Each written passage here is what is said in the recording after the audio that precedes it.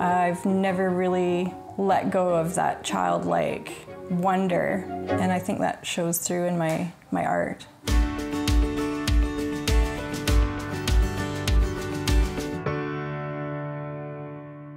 I'm Alexandra Brooke. I'm an artist and illustrator, otherwise known as Belleartiste.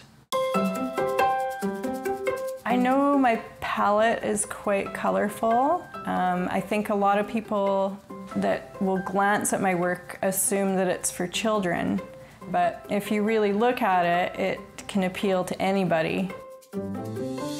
It's not loud and in your face, it's just joyful, I suppose, whimsical, quirky, and I think those things can appeal to anybody.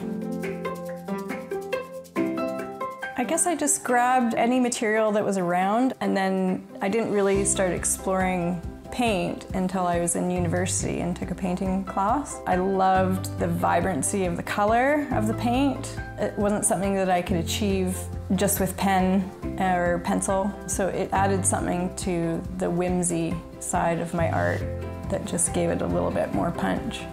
So I guess that's kind of my favorite medium right now.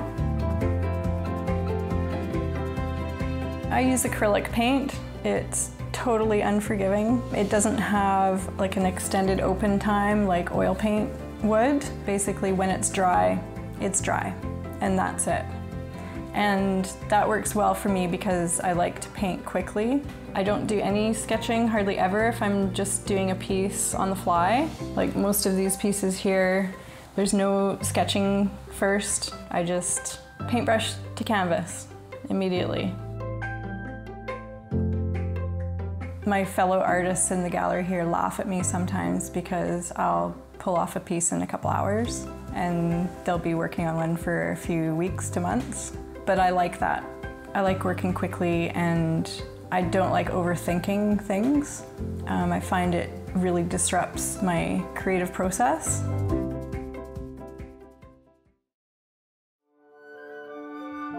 I consider myself small still. I'm happy with the way I reach my small audience.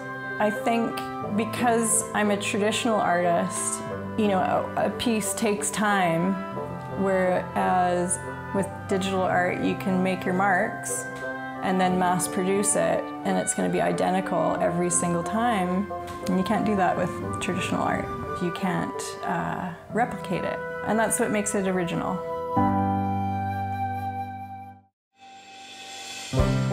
It's about passion for me. It's not about money. When I first started here, my husband said, oh, you should do like landscapes and quail and vineyards and stuff. And I thought, well, I could, but this is what I choose to do for myself, because this is why I went back into it. It was for me. It wasn't to sell to other people. It was a part of me that I had forgotten about for a while. I was like, what is missing? There's something missing. And it was art. Like, I hadn't done anything for a while. You know, he had a totally different perspective. He's like, make some money, right? I'm like, no, that's not what's happening. I'm doing it for me. This is what I'm doing. And if people like it, if they can relate to it and it makes them happy, then it'll just keep me making more.